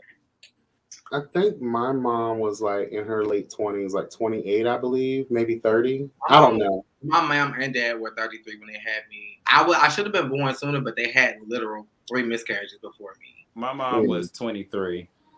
I have a friend who is like in her 20s and she has like a 5-year-old and she is parenting phenomenally. Now she is a teacher at one of those like conscious learning schools, so they're little, and she, implement those practices to her child, but her parenting is exquisite, and she has a co-parenting situation with the baby's father, exquisite, but that's a catch-22. You're not always going to get that. Absolutely, because I'm looking at my sister. My sister was 21 when she had my niece. And I tell you, I be wanting to choke the hell out of her sometimes. I'm like, girl. But I love Hermit's follow-up that she agrees her mom had her brother when she was 20, but she had Hermit when she was 30. And her mom was more together when she had Hermit, and it shows with how her and her brother moved through life. But the thing is like, it can be like the reverse. Like my mom had me when she was 23, and then she had my sister when she was 31, 32. And like my sister's crazy. My sister crazy as hell. She's like on the other side of crazy. But you've also been on all 3 seasons of G Status. I was the youngest of 3 boys. You've also been on all 3 seasons of G Status. Yes, and I was the most calm and collected one. Girl, we only saw 1.5 of that, girl. We only saw. I knew this one was tough. We only saw 1.5 of that. But yeah, I'm just telling you the rest. I was the youngest of 3 boys, and my at least someone is. Mom, she did like Boy Scouts and shit with my brothers, but she wouldn't do that shit with me because she was in her 30s when I was coming up. So she was like, I'm not doing that shit. All of the sports stuff I couldn't do that my brothers did because she didn't have the energy for it. Right. So I was in stuff like therapy and gymnastics and shit, whether my brothers were Boy Scouts and got to do things that I couldn't do. So, I mean, but then again, she was more together because she was a lot more lenient with me. And my brothers would be like, you used to beat our ass for shit like that. And I would, you know, get away with so much. But then again, I think my sister was the same. Like, she got a lot of investments as far as like, my mom went to like put her into sports. She put her into all of these things, you know, that my sister did, but she didn't really like want to flourish in them. And, you know, my sister just got wayward. I don't know, for whatever reason, but she just had another baby last month. Oh. Yes. You know, Uncle TREMEL. God. Uncle TREMEL in the building. Yeah, I'm Uncle TREMEL 2 times. Boop, boop, boop. It's 2 aunties. Wait, it's 3 aunties in the building. Is everybody no, I'm an uncle. Here? I'm an auntie. I'm definitely, you know. Oh Lord, 1, 2, 3. I think 7 or 8 nieces and nephews. Oh, I couldn't. Mm-hmm. I have so many. My brother was, God rest his soul. Before he left out of here, he made sure he left his legacy. Oh, he went out with a bang. A couple bangs. It was a couple of bangs. It was bang after bang after fucking bang. I want to go out in a blaze of glory. You want to go out in a blaze of glory? Well, start with that that lady that squirted all over your face. Start there. I'm leaving the trail, honey. Like everything. Every day I live my life with one mentality. I'm living in my last days. What the hell what type of craziness does today need to look like for me? Like my bucket. What was today crazy like? I rested because it's been 7 days. It's been 6 days of pure sin for me. So I'm resting on the 7th day. And so what was yesterday like? Oh, that's all over YouTube, honey. Go check out that Storm and Road interview. You'll see what, and go check out. It's all behind now. Okay. Yes, it's been living. All right. But I want to argue. I really want to stress this parent, like this grandparents part.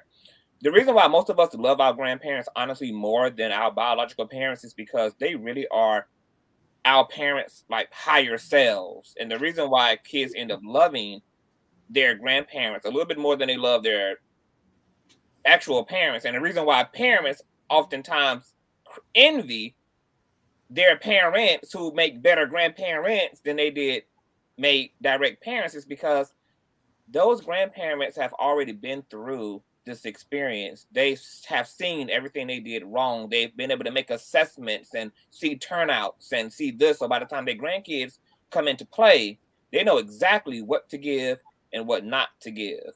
And a lot of us had parents who were in their prime when they had us, and yet we still wanted to go over to grandma's house for the summer with her old immobilized ass. We didn't give a damn that she couldn't run around with us in the front yard, honey. Like, it was the energy and the spirit and the love and just the essence of our grandparents that we enjoyed, the personality. It don't take all that ripping and fucking running. And guess what? Thank God for technology.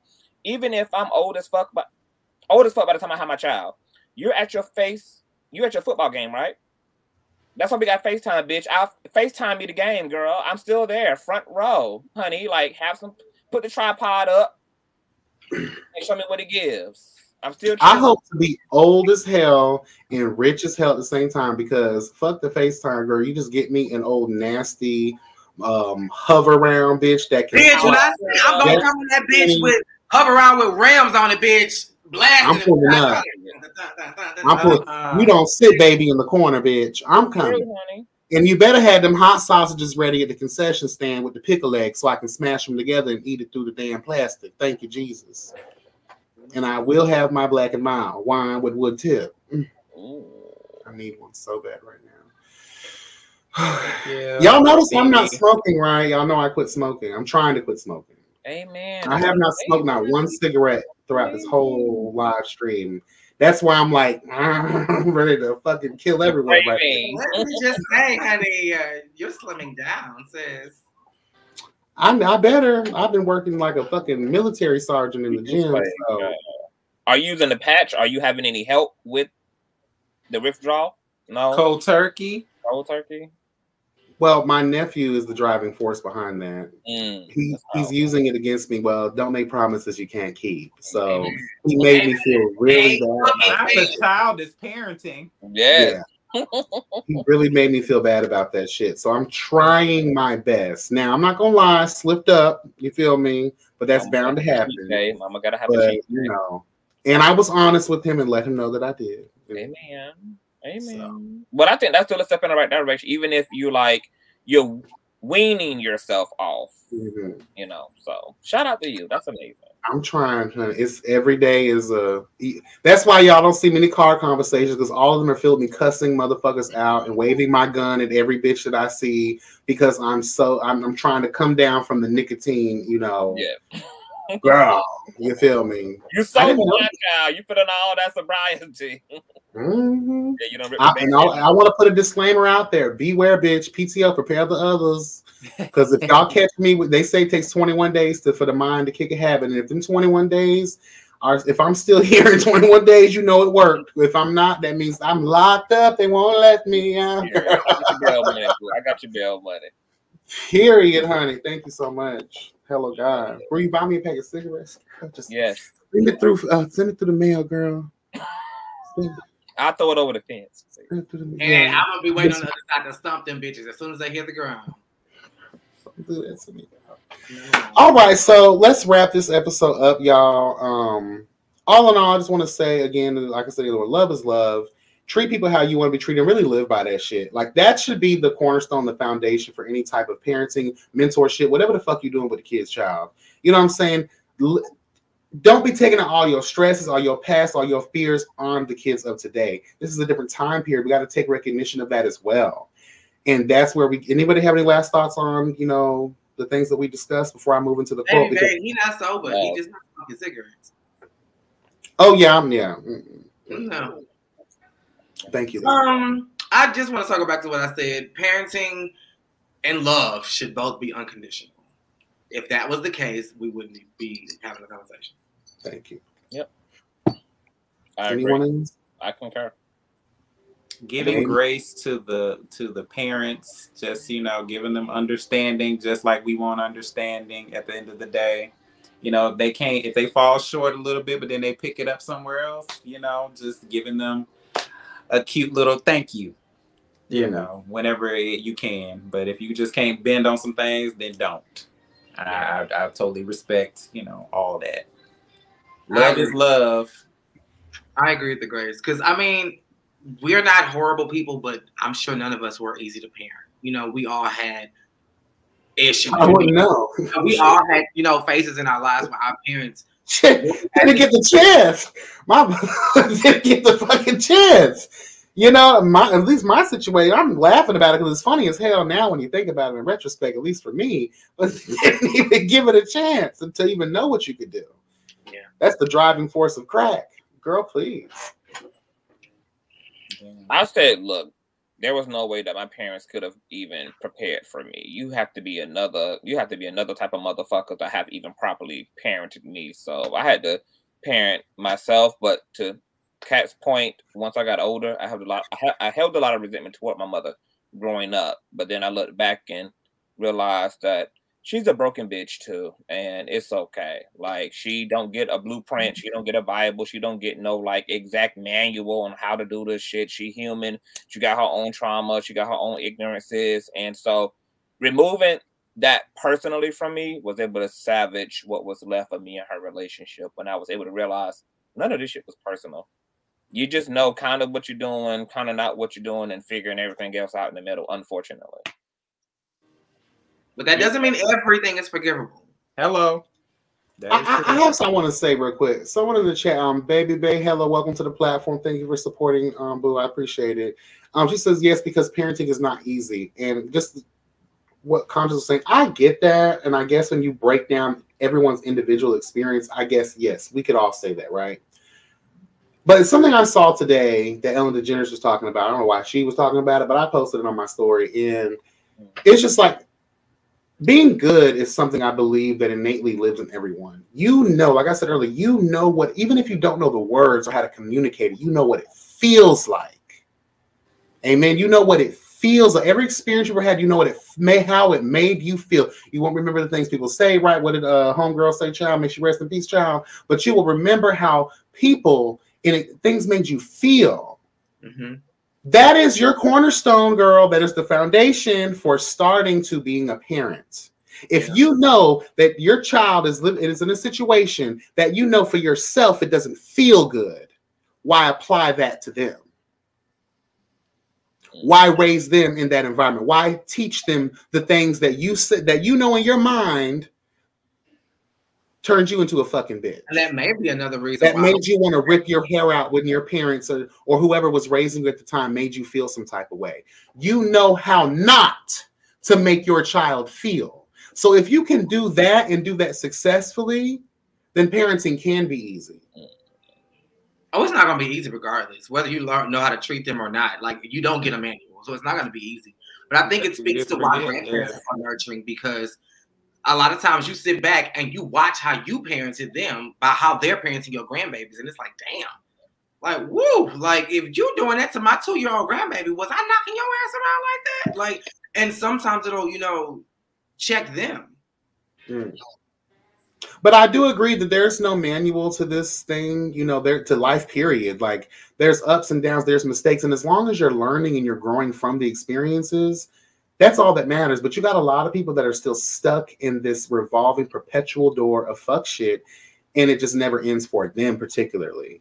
So I just want people to know, girl, you have to do a lot of work. We all got to do a lot of work. That working is never done. It's everything is a forever type of process. Even when you're done, girl, even when your spirit says, girl, we've had enough, and you've gone on to wherever your ass is going to be, most likely some of you whores will end up in hell. That's neither for me to judge you on, girl. It just is what it is, honey. Have a lot of water while you're alive, bitch. Period. You better go down there and of ice, bitch. I'm just saying though, girl. Y'all love your sodas and stuff, girl. Girl, please. That's the thought of like they're human. I understand they don't comprehend on the same level, but they're human. So it's okay to just be like, you know what, daddy's frustrated today, baby. You know, just, I'm sorry, I don't mean to snap at you, but just give me a minute. Like, you know, just talk to them, you know? Because a lot of times if you dictate, and it's like, this is not a dictatorship. You know, you don't, like Conscious was saying, you don't own me. I'm not your property. Like, so you don't have to. You are giving the pleasure. You are giving the fortunate pleasure of molding the literal next generation of this life. When you are dead and gone, won't you want to know that you left behind someone who has the potential to run for Congress or president or just become some type of changer and influencer in this world, girl? Don't you want to say that you're leaving behind something that you're proud of, girl? Mm-hmm. Some people don't. It is. Yeah. And that's the fucking problem. Some and that's why I say there's a lot of work that needs to be done, especially in the Black community. Don't even like their children. Some people want to have kids because they think babies are cute. They think being pregnant and a toddler is cute. Yeah. Once that child is 4, it's like, girl, it's not fun no more. I'm bored. Here you go, grandma. Here you go, grandma. Some people really legit don't want to see their children do better than them in life. All the bitches. There's some people like that. All the people should not be having children. There are some people who are just like, I want you to be just a little bit up under me, to where I can control you enough to use you when I need to use you. That's but what I'm saying. Some people really don't like their kids. Some people are having children and they really want their children to, like, not fail, but just don't do better than me. Don't be better at life than me. Don't succeed higher than I wanted to. Some people are narcissistic like that and have kids and just like, I don't want my child to be better than me. My dad is one of those, a little bit. You hit the nail on the head. This is definitely, what you said is definitely going to be a clip in the fortune cookie of life, child. Hello, God. Very profound. And I hope a lot of, can you please repeat that just real quick for the people in the back? There are some people in life who have children, and when they see their child as a clean slate, as somebody who has every opportunity afforded to them that they probably did not have, and they do not want that child to succeed higher than what they feel like they were able. They feel like they're stuck, and they don't want their child to succeed higher than them. Damn. That it's more like like you are doing better at life than me, and I really can't take that. You had every opportunity more so than me, and I don't want you to actually be able to take those things because I wasn't afforded those things. I wanted to live my life the way I wanted to live my life, and you have that opportunity, and I wish that I was you. It's more like a jealousy type of thing. Some people are jealous of their children. That's a broken child. You need to heal that. You need to heal that. Some people are even jealous of their children just because their grandparents are like treating them better than like oh, my mother's treating you better than she treated me. Like there's some people who literally have children who are like resemblance of their siblings. Like you're like my brother and sister, and my mom is treating you better than you're my child. Some people are like that. Some people who are jealous of the way their children are loved. Yeah, it's not even the materialistic things. Like people love you. Yeah, and I never felt seen. So fuck you. And it's just like, that's why I feel like there are people. I ain't gonna call no names, but there's some famous people. There's some famous people, who's like. I feel like she's kind of jealous of Black China a little bit. It's kind of like it's kind of weird. She is. Yeah, she is. I can't see how you could treat your child like that and talk to your daughter like that. There's some jealousy there. It's weird. I mean, there are people out there like that have those types of interactions. I want to say this too, to parenting. I know that we put a lot of emphasis on parents like wanting to see their children do good. More importantly than anything, as a parent, please make sure that you celebrate and affirm your. What? What are you tripping over?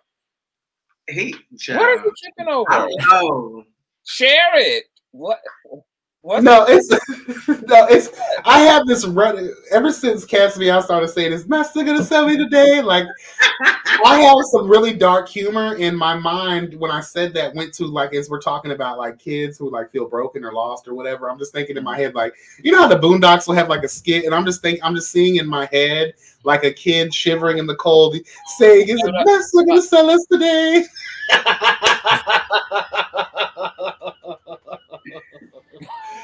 I'm sorry, like girls. Some like hold out on the is. It's like a comedic version of Antoine Fisher. You're gonna sell us today. You gotta hold out the is. Go ahead, Conscious. I just want to say, more importantly, as parents, please affirm. Don't just celebrate your children making an honor roll and going to college and making choices you deem right. You need to affirm them when you see that they also know who the fuck they are. You need to say, "Bitch, I'm proud of you for marching to." Celebrate them when you see them being an individual. Celebrate them when you see them being able to march to the beat of their own drum and not have to do what the other kids do and not have to dress and not need those things. Affirm their character. Affirm the identity that really matters, because at the end of the day, I don't plan on making my family happy in any of that regard, bitch. I'm a wild hoe, and I'm a free bitch. And if they're gonna be proud of me, that's what they're gonna have to be proud of. I'm not here to be a goddamn doctor, a scientist, a lawyer, nothing prestigious. I'm here to be a crazy, artistic, free-spirited, open-minded, will drag your motherfucking ponytail off your head as kind of a bitch.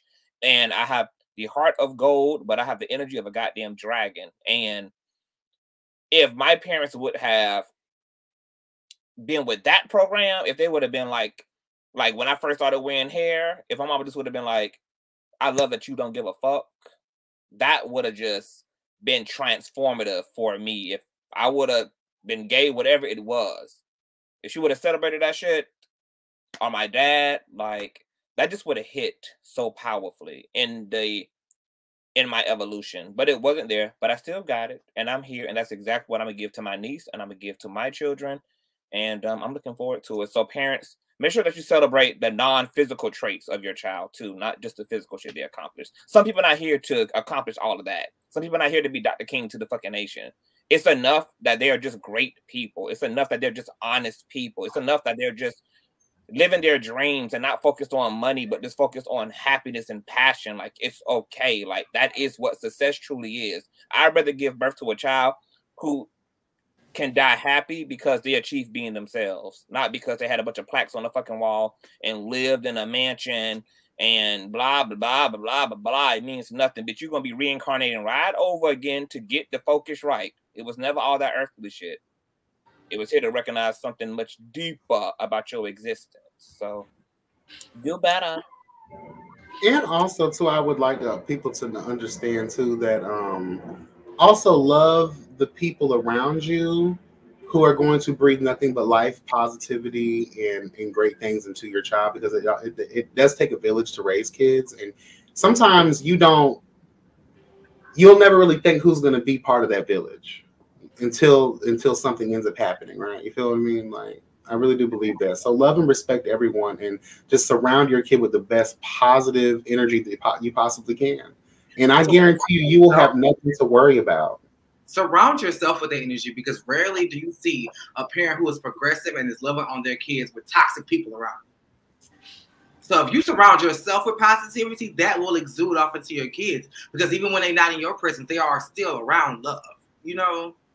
So, and also, too, I want y'all to take this away as well, just because one of the things I hated at a young age, I kept hearing was stay in a child's place, stay in a child's place. And my remark was, as I got older, if I would have done that, I probably would have been a dumb bitch by now.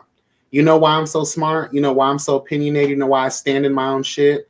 Do you know why I am so strong and who the fuck I am as an individual? Is because I didn't stay around children. I stayed up grown folks. I learned a lot. And yes, there can be instances where kids end up absorbing the wrong kind of information from grown folks. But I think kids, too, innately know what is positive and what's considered negative. They know what's right and what's wrong. So, but I'll say that with saying, you need to validate your child as an individual and not invalidate their experiences, because just you're grown, so obviously your problems are much bigger, like the world issues and things of that nature and whatever else is going on. And we always try to diminish young people's experiences, and that's the reason why they're not talking to you. That's the reason why they're not opening up to you. That's the reason why there's so much turmoil in your relationship with them, because you refuse to acknowledge their individuality and invalidate their experiences in their own journey. It may be minute to you. It may be something small compared to things that you've experienced or are currently experiencing as an adult, but nonetheless, it is still valid. Their experience is still valid. Absolutely. Yeah. All right. Well, we're going to get out of here. And before I do, I got to give a quote. So in honor, it's Black History Month, child. Hello, God. So I want to give some love to Miss Mary Clyde Bethune, honey. Hello, God. She states, we have a powerful potential in our youth, and we must have the courage to change old ideas and practices so that we may direct their power toward good ends. Amen. Amen. And you know what? Just because I feel like, Beyonce, I was going through some quotes today, child, and I was like, Beyonce said something really cute, girl. And I think this relates to our topics. And she's a Black woman. So hello, girl. Happy Black History Month, honey.